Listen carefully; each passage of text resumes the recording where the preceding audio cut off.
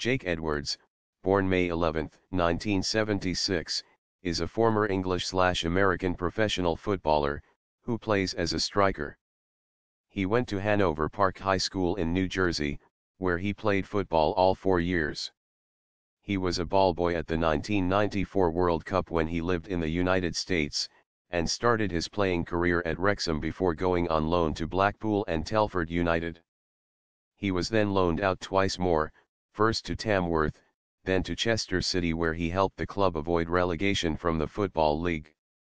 On January 11, 2007, Edwards left the Red Devils to join his former club Tamworth on a contract that would see him with the Lambs until the end of the season with an option on a further season. On May 10, 2007, Edwards and Tamworth teammate John McGrath joined local rivals Burton Albion following Tamworth's relegation from the Football Conference.